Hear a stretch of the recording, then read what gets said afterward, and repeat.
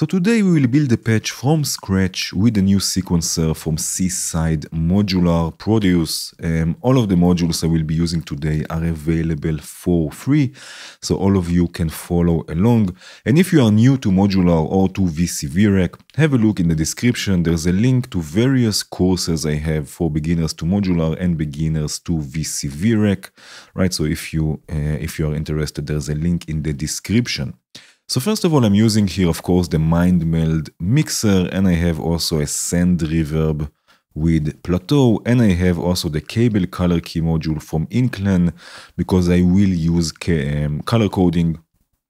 Maybe it will make things easier to follow.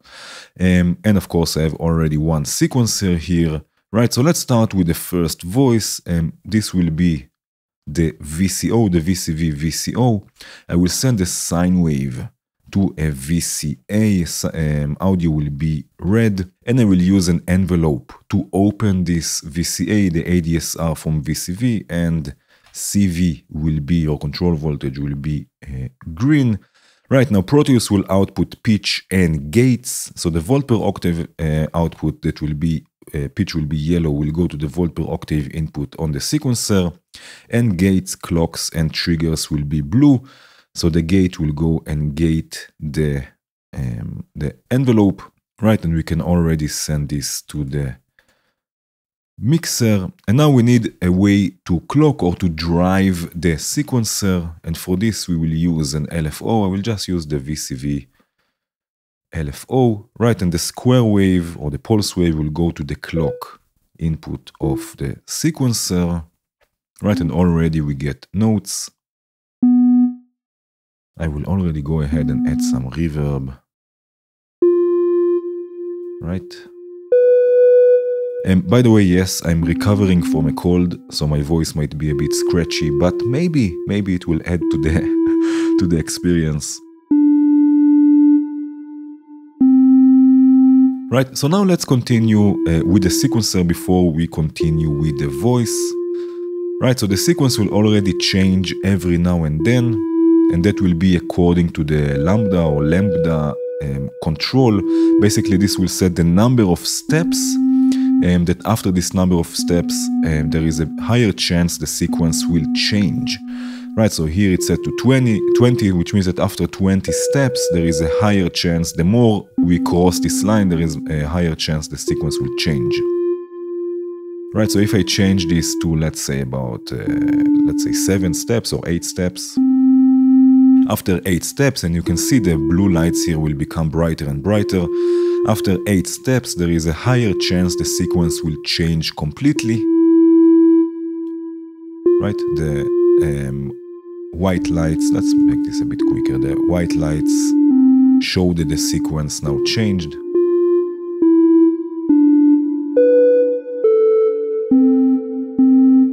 Right now we can add probability to octave jumps, so the sequence will jump up and down in octaves, right? So this will change the probability, so let's say about 40%.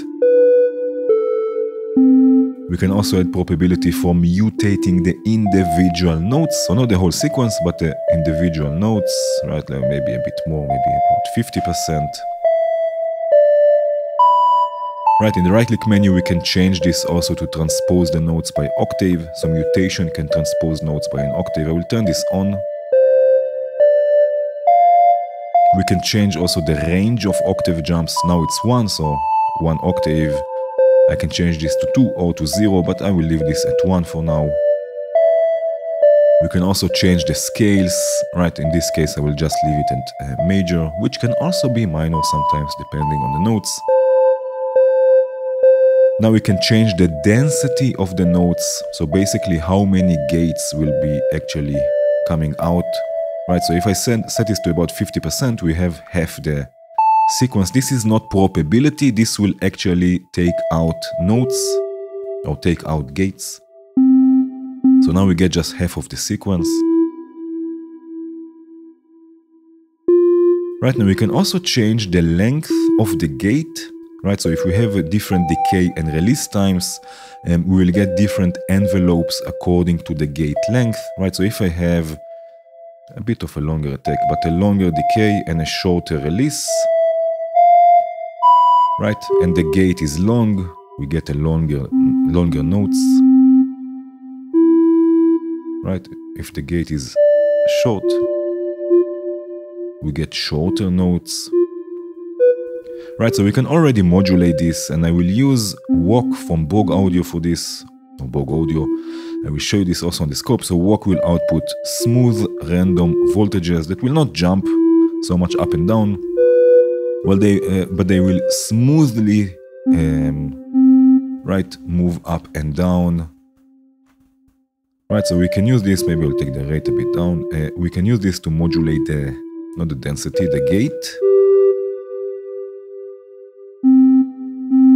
Right, so now sometimes we will get longer notes, sometimes shorter notes.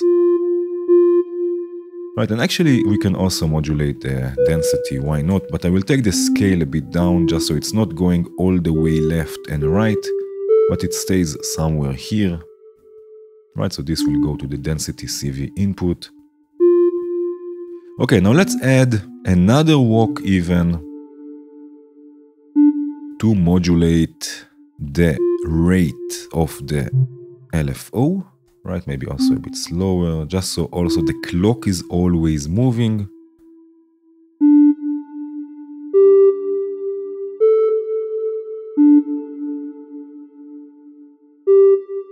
Very nice. And now let's add a delay. I will use tap dancer from Flag, the lovely tap dancer, maybe a bit more of a tech actually.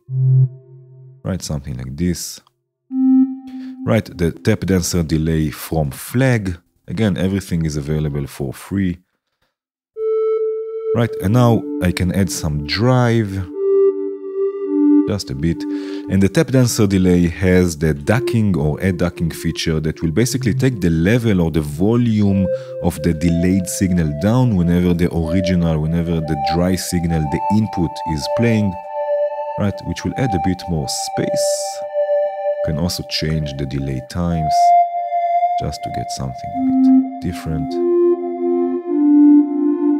and more feedback.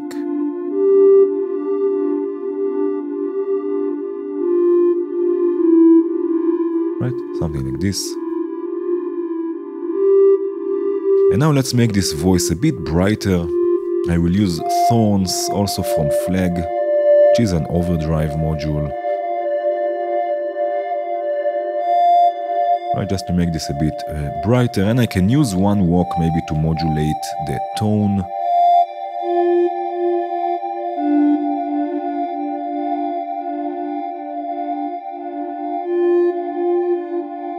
Let's also add modulation to the attack of the envelope, maybe from the first walk here.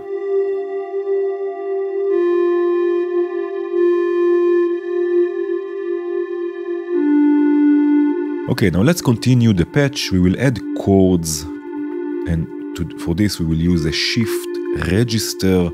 Right, a shift register will sample the incoming pitch in this case, just like sample and hold, but it will also shift it down its outputs. So like this we can basically build chords. So the input will come, again, a yellow signal or a yellow cable from the pitch output from the volt per octave. And for triggering, we need something to trigger to tell the shift register when to sample the pitch. For this we will use a clock divider. I will use the one from Count Modular, maybe we can put this here. And the clock or the gates will come from the sequencer, so basically it will divide the gates from the sequence. Right, and I will use it divided by 3. And for this we have to change the modes here to prime numbers. Prime or also decimal will also work. Right, and then we have here divided by 3. And now we will use 3 oscillators, so we will have a chord with 3 different notes. I will use energy from the geodesics 1, 2 and 3. Right, already I can use the outputs, 3 outputs from the shift register 1, 2 and 3. Right, I will mix them with the mixer from Bog Audio 1, 2 and 3, and I will pan one voice to the left, one voice to the right.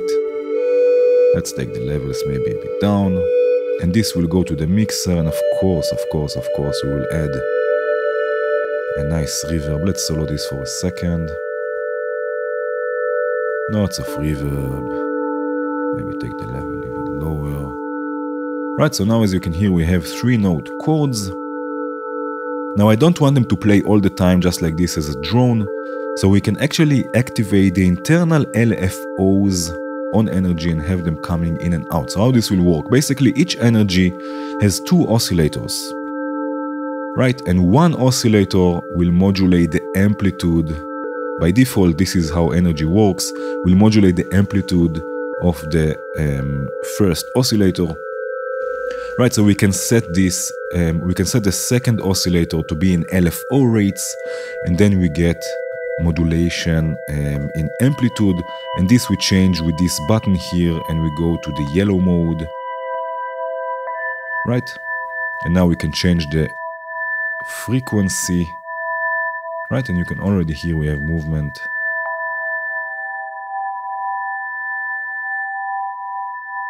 And now I will even add more movement with oct from Instruo, which is basically 8 LFOs. I'm going to modulate the momentum on energy. Momentum is basically FM, so the oscillators will modulate their own frequency, basically a sort of a feedback modulation. This will change the brightness of the first oscillator, and it will change the shape of the LFO, so we get interesting amplitude modulation shapes. Right, so I'm going to do this to both oscillators, and maybe here a bit quicker and here slower. Right, and I will use one of the oct modules to modulate the frequency or the rate of oct. So we also here we have movement. Everything is moving, everything is organic, right? A nice generative patch. And I will unmute the first voice.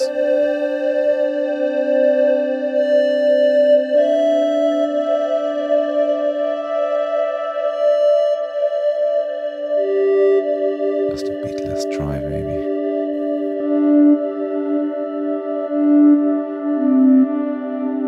Okay, now let's add a bass. So maybe I will add this here. Now I would like the bass to have a rhythm to it, but the rhythm will also be generative. So we will use another Proteus sequencer. I will drive it again with an LFO. Right, again this will go to the clock input. For the voice itself, we will use KickAll from Befako. Yes, KickAll can also be a great bass voice. Right, we can already connect everything. So we have pitch, volt per octave will go to the tune input, gate output will go to the trigger input. We can already send this to the mixer. Maybe I will solo it also so we can have a listen to it. Maybe something like this. Right.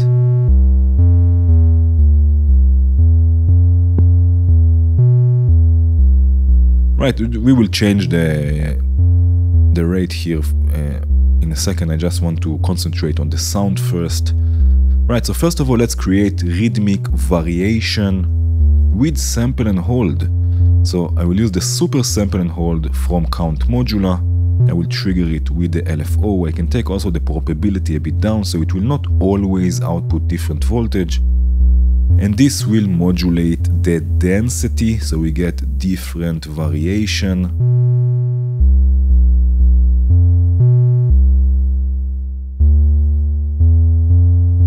Right, and now let's continue with the sound and then come back to the sequencer later. I will add another layer to the bass. So first of all, I will send it through a low-pass filter. This will be tangents from volt. Right, and I will take the shape, or not all the way up, but quite up, so we have something brighter. Right, something like this. Right, and now I will send the output from KickAll itself, so before the filter, to another tap dancer delay, so we will get delay mostly on the higher frequencies. So let's set this up. I will add another tap dancer. Again, I will use the signal from KickAll, so before the filter, I will change the mix all the way up because we already have the dry signal. I will also sync actually the delay to the LFO. Right, and now here we have a built-in filter. If I take the high pass all the way up, it's about 300 Hertz. Right, so we will have delay mostly on the higher frequencies. Right, let's have a listen to this and add, of course, lots and lots of reverb. It will be quite loud at the beginning. Let me just take this down a bit. Already I will add reverb. Right, let's have the second output here. And now in the right-click menu I can change the clock resolution. So if I want the delay to be slower, I will change this to 4, let's say. Again, add the ducking feature, a bit of drive. Right, now I can take the LFO a bit down. So we still get something rhythmic, but a bit slower.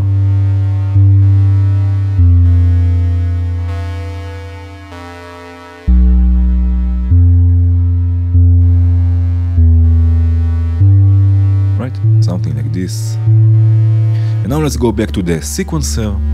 Now we will not add octave jumps. Again, I want this to stay as a bass voice in the range of a bass, but we can change the length and get something a bit more repetitive. So if I change the length of the sequence to be, let's say 4, right?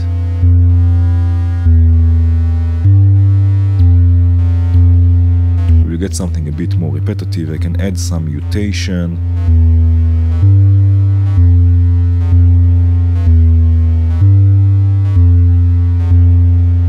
Right, maybe we will change this even more.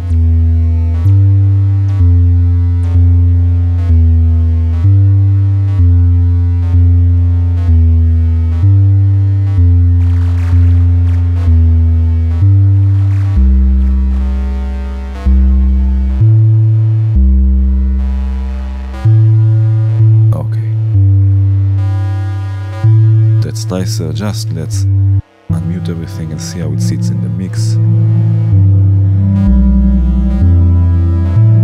Something like this.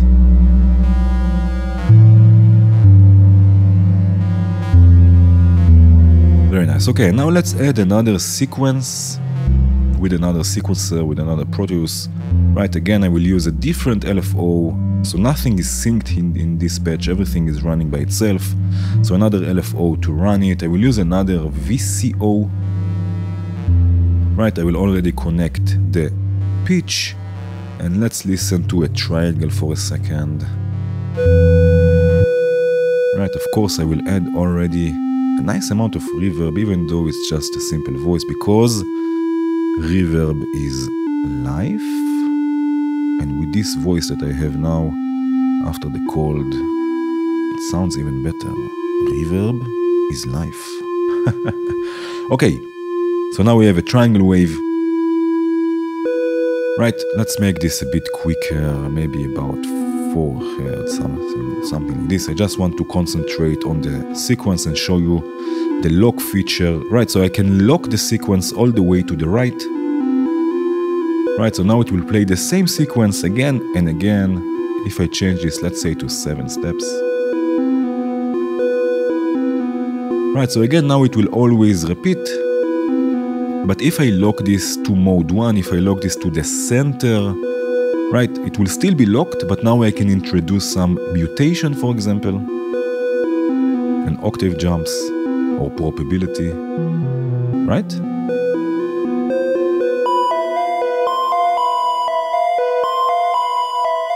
So we still get something repetitive, but it's still ever changing. Okay, now let's disconnect this for a second and we will send a saw wave to a series of band pass filters in series, right? So 1, 2, and 3. And a saw wave will go to the first one, from there to the second one, from there to the third, right? In series. This will go to the mixer already. right? So it will sound like this. And of course, right, each one of them will have, if I take the resonance up, will have an effect on the sound, right? And all three of them will create an interesting sound. And again, they are in series, so this filter will be affected by the next one, and this filter will be affected by the next one. Right, so just we get an interesting sound. Let's add another oct to modulate the cutoff points 1, 2, and 3. Right, so now the voice will always come in and out with different timbres depending on the position of the cutoff.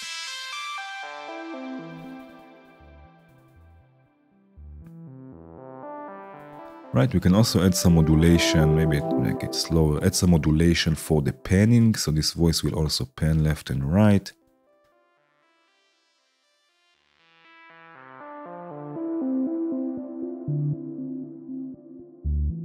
Right, I can also use another oct or another output from oct to modulate the frequency of the LFO a bit. Just a bit. And again, I will use another walk.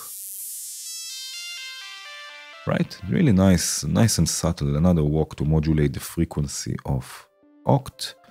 Right, let's listen to this in context. Maybe a bit more reverb.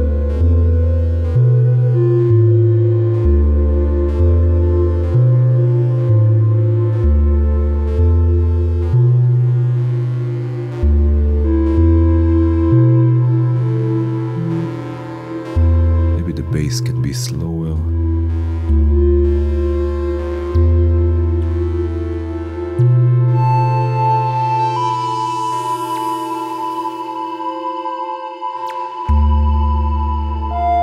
Right?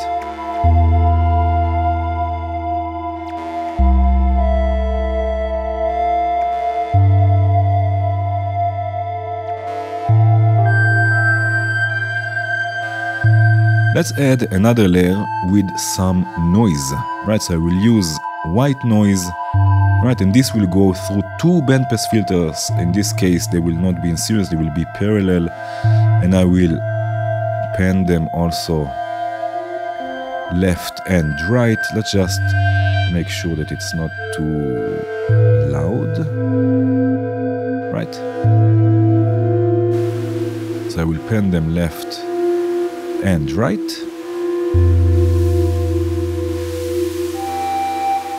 Right, something like this, and I can use oct, again oct, to modulate the frequency of the bandpass filters. Maybe just tiny bit of resonance. Right, and now to make this a bit, maybe I will solo this, I wanted to solo it, let's solo it.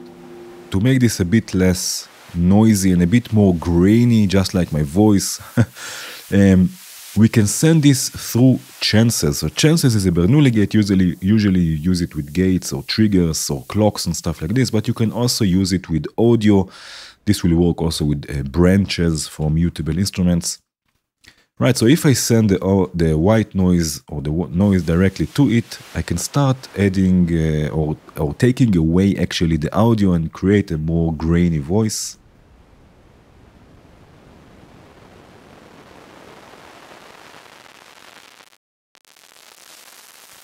Right, something like this.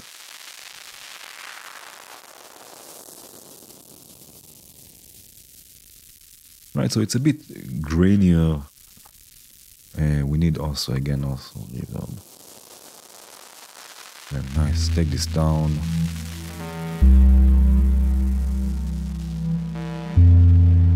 Right, so we have also some texture.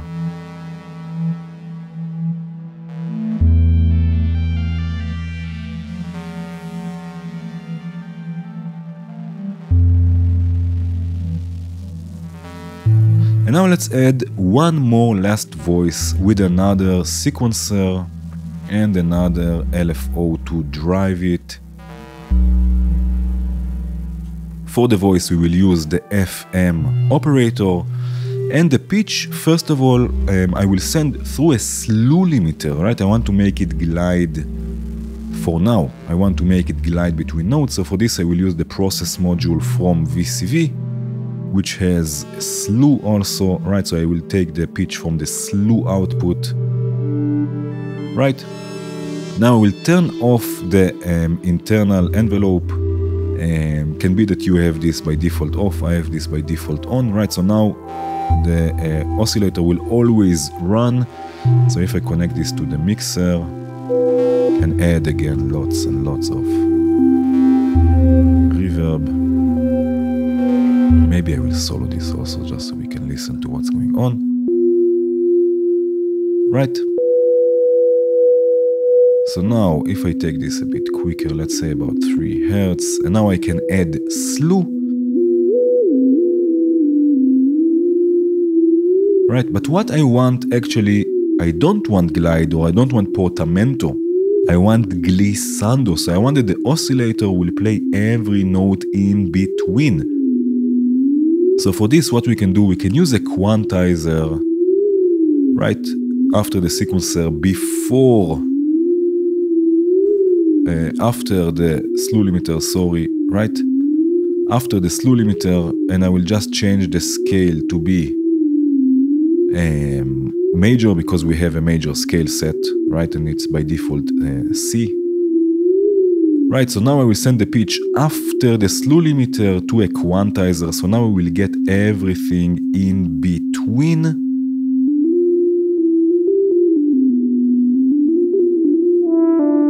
Right?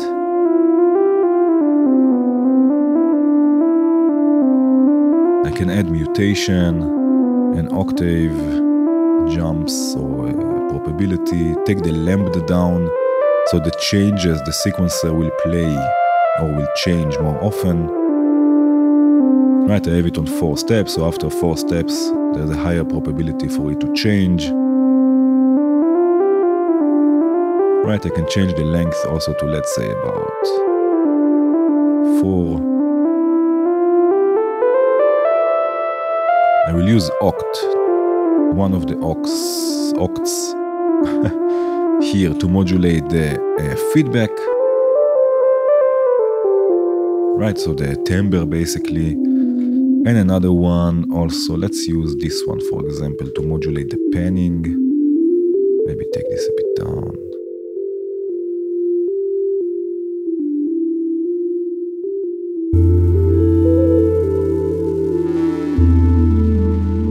Right, something like this.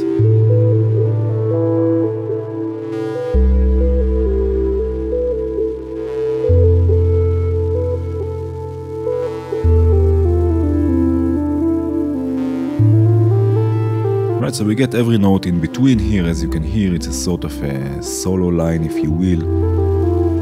Maybe even a bit lower. Right, things are coming in and out. There is noise, there are other sequences. Nothing is in sync. The bass is nice and slow, but still rhythmic. Repetitive, but with variation. Right, Proteus is a really interesting sequencer for this type of patches. Not only, actually, you can also use it because of its lock function. You can use it also for not so generative patches, but also for something more repetitive, but with movement. Again, everything is available for free. And that was it. I'm going to let the patch run for a bit. I hope you enjoyed this video. I hope you find it useful. I hope you followed along. If you want to share your results with me, feel free to tag me here on YouTube or on Instagram if you add something to this patch.